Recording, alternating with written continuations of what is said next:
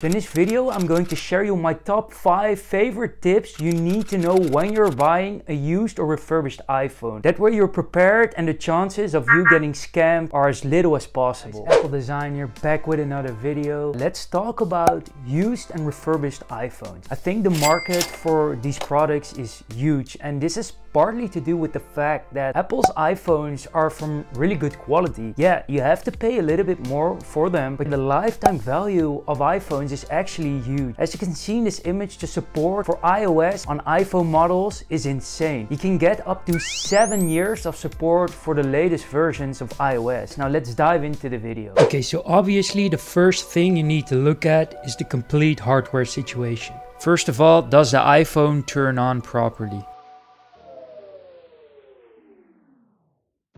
And also, even more important, you need to check whether the iPhone has an activation lock on it. Normally you should pretty quickly see that there's a lock on the iPhone, yes or no.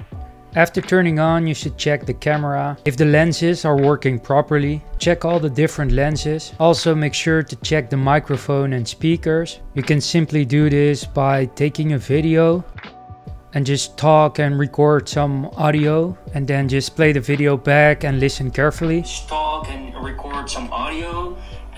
Also important to check is whether the touch screen functions properly. Is everything working as it should? Also with the hardware check, make sure all the iPhone buttons are functioning properly. Whether Face ID or Touch ID work. The up and down volume buttons are working as expected. And also check the ring switcher, whether it's snappy and smooth and not being blocked.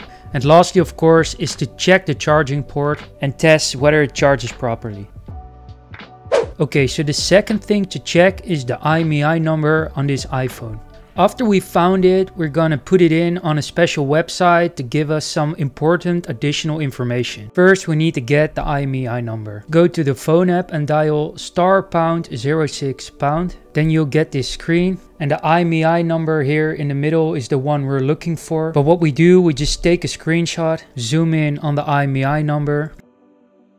Then we make sure to save that to photos. Then we head over to photos, and in photos we simply can copy this number with the live text feature. Then we go to Safari and go to this website called iUnlocker.com. In here we tap the burger menu in the top right and we click on check IMEI, and then we scroll down and we go to this section, and in here make sure to paste our copied IMEI number. If you prefer, you can also paste your serial number in here. Hit check. As you can see, it might take a little while for this to load. Alright, so yeah, we're done loading, and now you can see all this information that's really useful. Especially the things that are useful are the estimated purchase date. Country of purchase is also really important. As you can see here, that's Europe. And yeah, of course, lastly, whether this iPhone still has Apple Care, yes or no. So the third thing to check is whether this iPhone has had hardware replacements in the past. First of all, you need to make sure that the iPhone is running iOS 15.2. So now what you should do is head over to settings, then go to general, and then go to about. In this section, you should see whether this iPhone has had replacement parts, and also whether these parts are genuine or fake. I'm gonna show you how this looks right now. If you see something like this and you see that there are no genuine Apple parts, that's really something you need to consider when you're buying a used iPhone. The fourth thing to check is the iPhone's battery health, and we can really easily do this by going to settings. In settings we scroll down to battery, and in here we can see the iPhone's battery health. Click on battery health, and as you can see, this iPhone has around 89%, which is okay. Normally I recommend that if the iPhone's maximum capacity is below 80%, I don't recommend you to buy it, or take this into account and expect a battery replacement to be needed.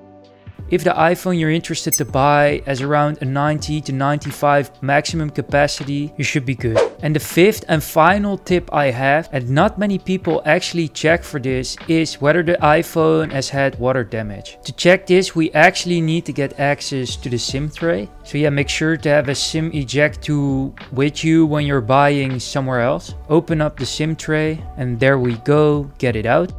How you can check whether an iPhone has had water damage is to peek inside. And if you see a red dot somewhere in here, I'll also show you how that looks like when an iPhone has had water damage right now. You have a water indicator in here. Yeah, if that's the case, I really recommend you to not buy this iPhone. It's just too risky. So yeah, right now in the moment, you might not experience any problems. I can assure you that in the future, you will face issues. So yeah, these are my 5 tips when you're buying a used or refurbished iPhone. I hope this was helpful. So yeah, make sure to subscribe and like this video and see you in the next one. Peace.